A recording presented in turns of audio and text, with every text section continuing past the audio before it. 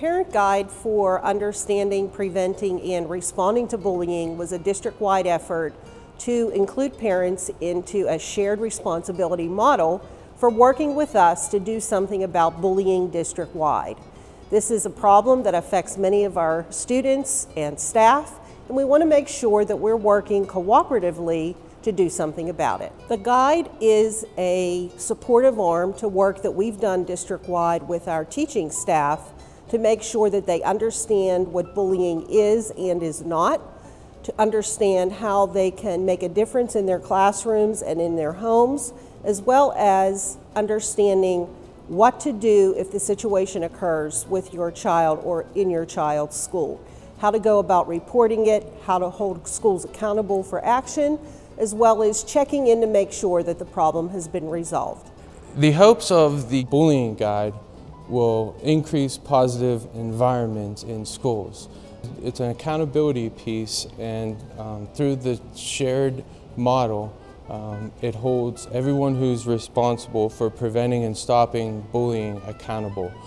So the language that you talk at home around bullying is going to be the same language as the teachers and the administration is using in the schools. So it will help get everyone who's involved in the shared responsibility model on the same page. Bullying impacts a student's life in school through many different ways.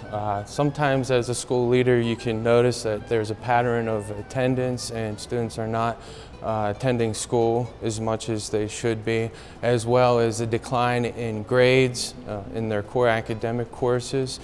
So the guide that we created is a way to promote our shared responsibility with parents and volunteers to try and proactively address bullying issues before they become an academic or attendance issue.